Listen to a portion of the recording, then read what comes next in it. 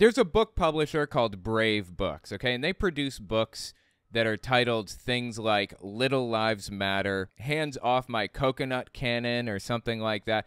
It's right-wing, conservative, Christian, evangelical, extremist propaganda for children. That's what it is. I've been going through a series where I'm reading a bunch of these books for children. The company was originally created by Kirk Cameron, Brave Books, or Brave Publishing, or whatever. I wanted to read one today, but before we read it, let me give a little introduction to explain why they're doing this and what it's all about. Check this clip out. This is Gene Bailey on the left. This is a TV show called Flashpoint, owned and operated by Kenneth Copeland.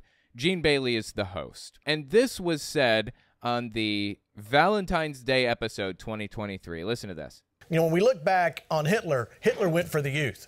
The enemy always goes for the youth. We must take up arms and go for our youth, arms of the truth and of godly principles. But that's why Brave Books has been producing books the way they have at an astonishing rate. And Donald Trump even shouted them out recently. So let's read some of these books that they made for children, some of these propagandistic, ridiculous books. See what they have to say. Now, I wanted to read one of these books. Before I started my last segment, I did a poll to see which book it was that we were going to read. So let's see what the results are. Looks like Elephants Are Not Birds took the top with 242 points. Wow.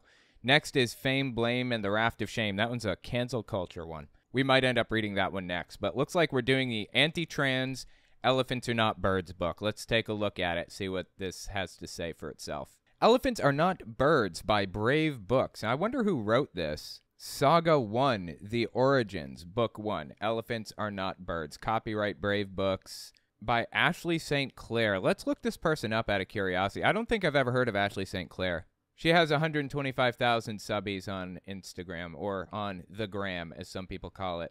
Oh, check it out. She's apparently friends with Joe Rogan and stuff. So she's pretty high up there, apparently. She's like a right-wing influencer, it appears. Oh, she lives in New York City also. Interesting. Author, Token Jew. Wow. Babylon Bee Board of Advisors. So yeah, that's who wrote this book. That doesn't surprise me at all. Okay, let's read it. There's a town they call Tokatoke. It's a town that's home to all sorts of folk. At the top of the hill is the big white pine. It's buzzing and hopping all of the time. To most of the animals, Tokatoke felt like heaven. What a stupid name for a town. But not to one elephant whose name was Kevin.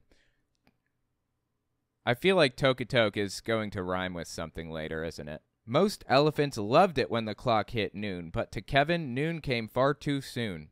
Oh, look, it's Culture The Vulture in the background. If you haven't read any of these books with me yet, this is Culture The Vulture. He's an evil bird who tells people what to think and believe and do. Always encourages the bad. That's when elephants pull carts up and down, delivering supplies all over town. That's at noon.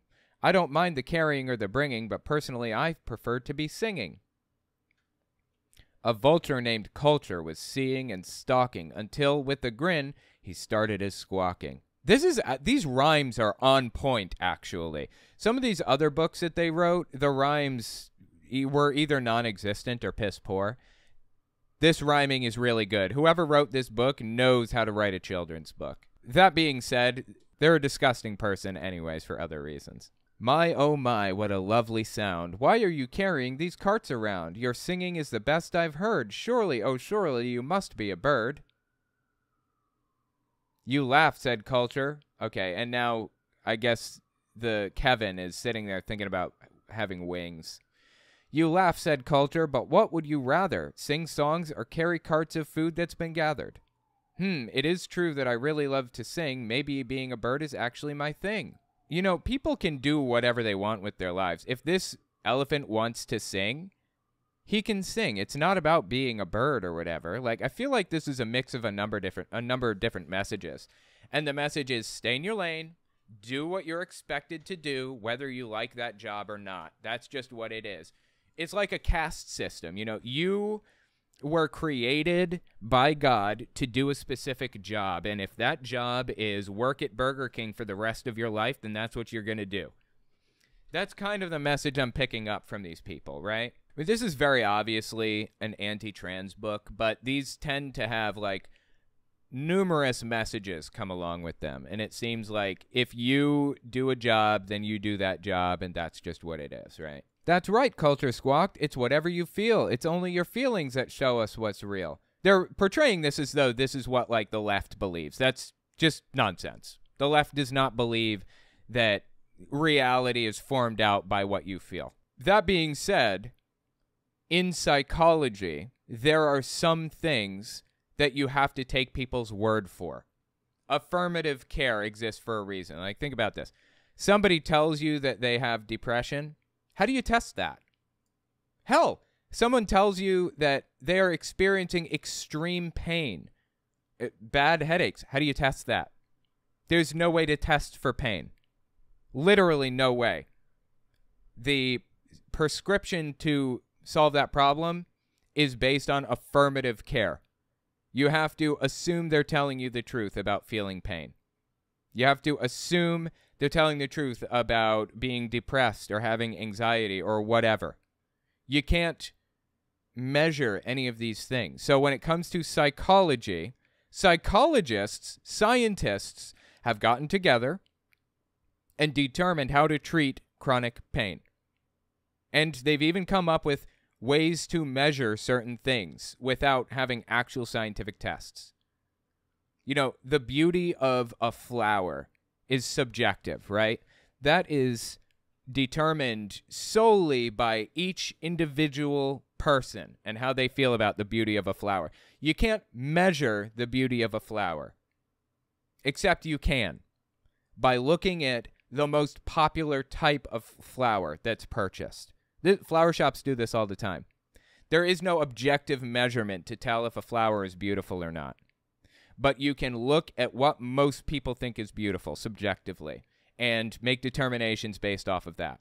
That's how the psychology community operates. There's no way to measure pain, but you can measure what most people do when they're feeling pain. You can look at the symptoms that people are having or the behaviors that they're displaying and determine if this is likely what they're experiencing. And it works that way with the trans community too. This isn't something that can be measured. Okay, you can't measure somebody's gender, what's the word here? Gender ideation. Am I using that word correctly? Maybe not. Let me look it up. Yeah, you can't measure somebody's gender ideation. You can't measure how much they feel masculine or feminine or whatever. So you look at their behaviors, you look at the things that they do in their life, and you compare it to other people who experience this thing, just like you do with people who feel pain, just like flower shops do with how many flowers sell out the best, just like you do with people who feel anxiety. You determine if they're trans by the behaviors they exhibit and the things that they say, and that's how it's always worked in psychology. So there are some objective things that are objectively measurable. Gender, pain, depression, anxiety, various different psychological things are not themselves objectively measurable, but the effects are. This is completely made up. I really want to drill this point home. It's whatever you feel. It's only your feelings that show what is real. No, it's the feelings that we measure. We're measuring feelings. That's how we can tell if somebody is trans or not, by measuring their feelings and other factors involved in this. Now is the time. Let your bird life commence. It's the only thing that seems to make sense. Yeah, that didn't really rhyme very well. Here's what you need: a beak and some wings. Take them. A bird needs these things. Again, that didn't rhyme well either. The rhyming was so good up to now, too. With my wings in their place, I begin a new day. With beauty and grace, I sing on my way. So are they saying that they don't believe that trans is even a real thing, that being trans is real? I feel like this book is implying that, like, trans people are just, like, not real at all, that they're just making this up. Is that what's happening? With beauty and grace, I sing on my way. I'm now a fine birdie, so where do I start? I guess I'll eat seeds. That feels right in my heart. Kevin tried to peck a seed, but his beak wouldn't grip. Maybe seeds aren't a need, so that part I'll skip. He tried building a nest, but his twigs wouldn't stay. He had failed his new test. Who needs nests anyway? They're saying that you can try to be a woman if you want, but you'll never actually be a woman. Well, that's simply untrue. There are women out there that you would never guess are trans. They are so flawlessly women, you would have no idea unless they told you. This is just like the most detestable, disgusting anti-trans book I think I've read. And it's for children. You know, the children may miss this subtext. It's very possible they miss the subtext, but the parents won't miss this subtext. And as you'll see, at the end of these books, they always have a little section in there to kind of screw it in even harder and drive the point home and make sure the parents are teaching the kids that it's wrong to be trans. Fucking disgusting, man. Being a bird is tough. I thought it'd be easy. It's rougher than rough. Frankly, not breezy. You know, the fact that it's difficult to transition from man to woman, the fact that you most definitely do not get societal acceptance. Trust me, you don't get accepted by society. Should be a hint that maybe if somebody is putting themselves through this shit, maybe it's because that's really what it is. I don't care how accepting society is. There are always people out there who want to make your life miserable. Somewhere around 30% of the country is Trump-supporting nutcases. That means 3 out of 10 people you see on the street fucking hate you and want you dead. This place is not an accepting country. I don't know if you realize that or not. Check out this video. This is from r/public freakout on Reddit. It was posted 6 days ago. I don't know when this happened or who this is or what, but this experience is not as uncommon as you'd think. I would say at least 50% of the trans community experiences something like this at some point. That's just a guess. You don't take my word for it. Look at statistics for it before believing anything I say. But, I mean, that should be the case for everything. Look at data before you believe anything I say. But this is not as uncommon as people think it is. You know I'm a TERF, right? Trans-eccentric, radical feminist. Are you a TERF? I'm a TERF. Wow. Would you like me to move somewhere else? I will. No, actually, you should tell me about being a TERF. You're a boy, right? Don't fuck with me, because honestly, I did hard. I'd like to see you try.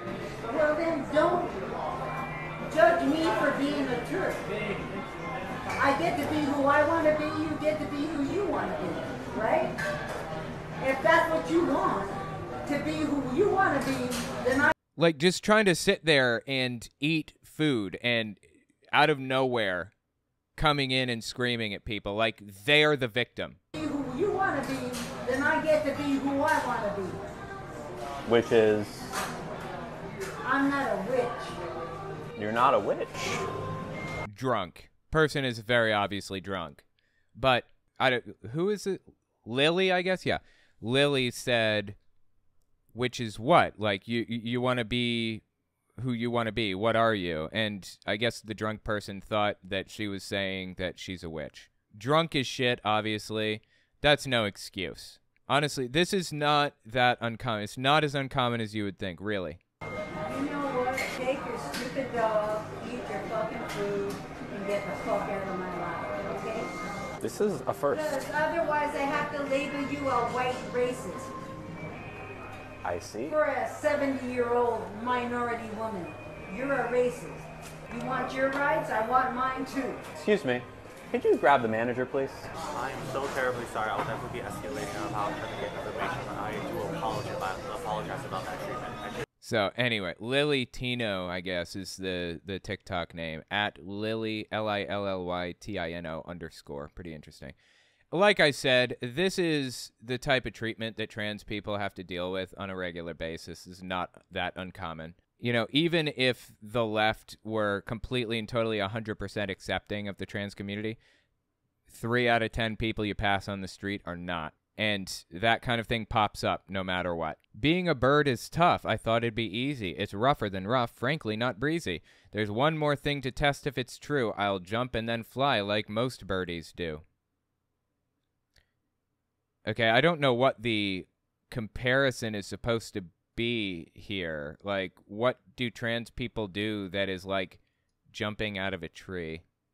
Big Bear, though busy with baking and brewing, was totally baffled. What's Kevin doing? I guess the point that they're trying to make here is that the trans community is feeding into delusion that is completely divorced from reality, when that's simply not true at all. I don't know why they have to hyper-focus on the trans community like this. Why is there this moral trans panic happening right now? It's just fucking disgusting. Kevin was climbing the big white pine, gripping each branch. I know I'll be fine. Step by step, seeking to reach the high summit, because I have wings. I know I won't plummet. The branch breaks. Ah! Kevin slumped down, feeling upset. His head hung low as could get. While Kevin was sulking, he smelled something smoking. The big white pine with fire was choking. Okay, that was a clumsy rhyme. We need a strong animal to lift heavy weight. Someone gray with stout legs and a trunk would be great. Then, in the window, Kevin saw his reflection and noticed his size and big gray complexion. You know, one would think, like, it's not fun being trans. You get books written about you like this. You get people harassing you at, what do you call it? Like, I don't even know where they're... A Cheesecake Factory. You get people harassing you at Cheesecake Factory like this. It's not fun, okay? It's not enjoyable. You have to imagine that if you're willing to endure this ridiculous, obnoxious, hateful trans panic, the way that these people are enduring, it's for a reason. It's because something's not right and they need to correct it. It's not because they like it, not just for fun.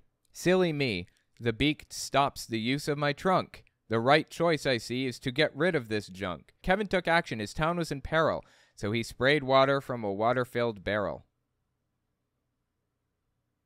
I'm not seeing the parallel in this situation either. Are they saying that men have abilities that birds don't, or that women don't have, and that transitioning removes those abilities? What's the point they're trying to communicate here? Whew. The fire's put out. Hooray, hooray. It was Kevin the elephant who saved the day. Elephant in all caps, of course. Thank you, thank you, the grateful bear said. If it weren't for you, we'd all be dead. Wow, that's dark.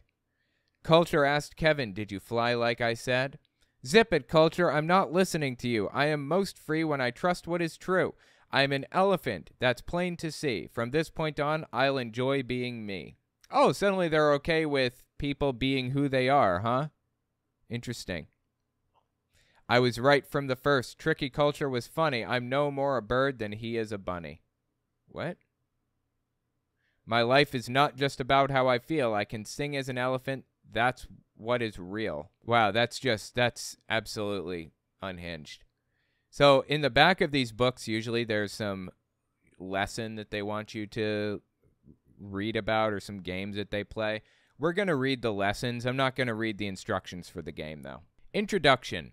To your family, Brave Books has created the Brave Challenge to drive home key lessons and values illustrated in this story. This is pure, unadulterated childhood propaganda, right? I don't know how else to make this clearer. Each activity, a game and an accompanying discussion questions, takes between 10 and 20 minutes. Family-focused and collaborative, the Brave Challenge is a quick and fun option for family game night. Okay, here's how you play the game. We're just going to skip through and look at a few of these little sections. During each game, the parent will roll a die for culture. The number rolled will represent the number of points that Culture the Vulture earned in the game. As you follow the instructions, Team Brave will also earn points. At the end of each game, we will write the value on the scoreboard under Team Brave. Introducing Ashley St. Clair. That's the writer. Ashley St. Clair is a popular conservative influencer who has spent her career bringing awareness to issues close to her heart, including free speech, and gender identity. She helped Brave Books write this story and the Brave Challenge. She will be popping in to give you ideas on how you can explain these concepts to your child. Does she have a YouTube channel, I wonder? Hunter Avalon did a video on her, apparently. Does she have a Rumble? She doesn't even have a Rumble. What is she famous for? Weird. Is it like a Twitter account or what? Ashley suggests, have fun. Your children should love this, but it will make the whole experience even better for them if you get into it and have fun with them too. Discerning truth from confusion is game number 1's lesson. You need a 6-sided die and a blindfold. Culture the Vulture is trying to trick the members of Team Brave. You will guide your blindfolded teammate through Tokatoke and ignore Culture so that your teammate doesn't wander off and get lost. Roll the die, record Culture's score, and put it on the scoreboard. Blindfold one member of the Team Brave. A parent will set up obstacles through the room. Blindfolded member of the team will start with 6 points at one end of the room and begin moving to the other side. So they're basically going to tell you to move left or right, I assume, depending on if there's an object or not. And every time you bump into one, you lose a point. That's my assumption. One child modification. If only one child and one parent are playing, have the parent give both good and bad advice, altering his or her voice to indicate whether she's speaking for Culture or a Brave team member. Game on. Wow. Okay. Okay, so here's the talk about it section. This is like the propaganda that the parent is supposed to give to the kid. How did it feel when you couldn't see and didn't know where to go? How did it feel knowing there was a voice trying to trick you? In our story, Kevin trusted Culture. What happened when you trust Culture's voice in today's game? This is bad. What are some places you might hear things that aren't true? Brave books would be one option, I would say. Help your children realize that there are certain places where there are potentially harmful voices. For example, school or the playground. How did it feel to know that there was a voice you could trust? How did you focus on the truth instead of listening to the voice that was trying to confuse you? Where can you hear things that you know are true, and why? Ashley suggests your children can trust you, the parent, because you love them and know what's best for them. No, that's not necessarily true. Parent does not necessarily know what's best for the kid. Obviously, the parent that reads this book to their kid does not know what's best for them. They can also trust solid science, the facts that we've observed to be consistently true about the world. I'm surprised that she said that. Usually, people on the right avoid talking about science at all because they know it doesn't back them up. What should you do when you hear something you aren't sure is true? Why is choosing true voices to listen to in real life even more important than in this game? Are you a trustworthy voice? Can your siblings and parents trust you? Why? Wow, just insane, dude. Okay, now the next one is a scavenger hunt, apparently. Lesson: changing something's appearance cannot change its identity. Well, see, that's interesting that they say that. Here's the thing. Your identity is self-ascribed. As a human being, you determine what your identity is. I identify as cool. I identify as fun and interesting. And I identify as somebody who has an interest in psychology subjects. Those are all self-ascribed identity factors, right? Gender is an identity factor that is self-ascribed. According to the scientists. Remember, she said they can trust solid science. According to solid science, gender identity is self-ascribed. Okay, for this one, you need a 6-sided die, paper and crayons, and a timer or stopwatch. Culture has tricked Kevin's friends into thinking that there's something that they're not. Look around Tokatoke, or your house, for these friends, and fight Culture's lies with the truth. Hurry, you have 2 minutes to complete your mission. Let's look at the instructions, just kind of glance through them. Each member of Team Brave has 3 minutes to make 3 drawings on separate pages. When Team Brave is finished, they'll go to a bedroom so the parent can hide the drawings around the house. The parent will give Team Brave 3 clues and start a timer for 2 minutes. Team Brave earns 6 points for finding all 3 drawings under 2 minutes, 4 points for finding 2 drawings, so on and so forth. A parent will hide the main drawing in a freezer, the dog drawing on top of the stove, and the horse drawing on some shoes. Oh, I'm sorry. A parent will hide the man drawing in a freezer. Wow, okay, this is getting specific. The clues are: Culture has tried to turn the men into cool dudes, the dogs into hot dogs, and the horses into horseshoes. Okay, those are not very specific clues. I wouldn't get that at all if they said that. If your children are struggling to find their drawings, feel free to give them extra hints. And here's the talk about it section. Did culture really change the man into a cool dude, the dog into a hot dog, and the horse into a horseshoe? Okay, I don't really get the point that they're trying to communicate here. Like, this is nonsense. Can we change something to another thing by changing its appearance or location? Why or why not? What about if we changed its features, like putting ketchup on the dog? When it comes to identity, psychology, you can change certain factors because they are in your head. They're self-ascribed. You want your children to recognize that these things have an inherent nature that doesn't change. Some things, that's true, yes. Not everything. When a quality about you is self-ascribed, like cool, you can change it to anything you want. Today, I can be a cool person. Tomorrow, I can be a happy person. The next day, I can be a sad person. I can be anything I want because it's my fucking identity. Physical objects are different. I can present my identity the way that I want because it's me and it's mine and it's my identity. But, they'll do anything they can to propagandize and twist things around and make people feel like they have to be one very specific way. And that way is a Christian conservative nutcase. This, when you think about it, it's kind of like a Muslim turning Christian and saying, I'm no longer a Muslim, I am now a Christian. They'd be okay with that self-ascribed identity, right? They'd be okay with changing that piece of your identity. They have no problem with people self-identifying differently than what they were before if they're changing to Christian or conservative. The problem is when they're changing their identity to be, a man or a woman or whatever other thing, something that they don't like. Kevin the elephant tried to make himself a bird by strapping wings to his back. How much did that make him a bird? Why can't an elephant fly? Like, what is it about somebody that makes them a woman specifically? What is that thing in their mind? We could quite possibly come to a point where we can change our DNA to be male or female rather than the other one that we were born as, right? We could come to a point where we could change our DNA. At that point, would it be a woman? When would you accept that a trans person is actually a woman and not a man anymore? At what point?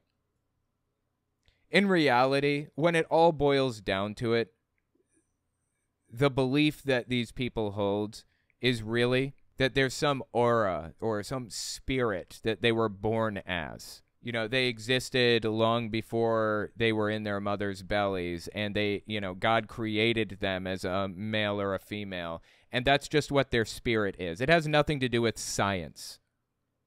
Even if science came to the point, which we may one day, that we could turn males into females genetically, it wouldn't matter to these people. What matters is that their spirit, their aura is what it is. And they're just going to use everything they can against people.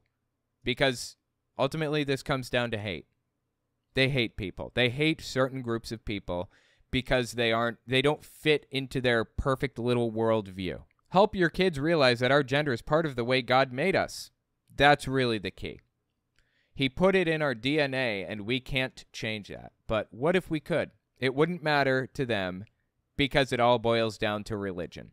What is super cool about being a girl? What is super cool about being a boy? What are some super cool elements boys and girls share? What are some things boys and girls don't share? Why is this good? Why are you happy to be the gender that you are? I find it interesting that they say that. Why are you happy to be the gender that you are? If it's possible to be happy to be that gender, it seems to me that by logical extension, it's possible to be unhappy with it, right? They want to suppress the idea that people could be unhappy with it, but boost the idea that they're happy with it. That's really interesting. Be sure that you answer this question too. Tell your kids why you like being the gender that you are, and especially why you liked it at their age. You are a significant gender model for your children. Here's game number 3. Here's the lesson. All things have a purpose. Oh, this is going to be a religious lesson, isn't it? I haven't seen any Bible verses in this one yet, I don't think. Usually they have at least one Bible verse in these books. Materials needed: a 6-sided die, paper and crayons, a blindfold, a plush ball, and a timer or stopwatch. Here's the objective. Tokotok, which is the town, has nearly been saved from culture. We just need you to help with a few small tasks before we can have victory over this mean vulture. Complete the 6 mini-games worth 1 point each. Honestly, I can't even believe they named him Culture. That is so on the nose, right? Instructions? Roll the die and record Culture's score on the scoreboard. Pick one player from Team Brave. A parent will whisper a secret word to the player who will hold his or her tongue with his fingers and repeat the word to the rest of Team Brave. If Team Brave can guess the word in 30 seconds or less, they win a point. The word is squirrel. Squirrel.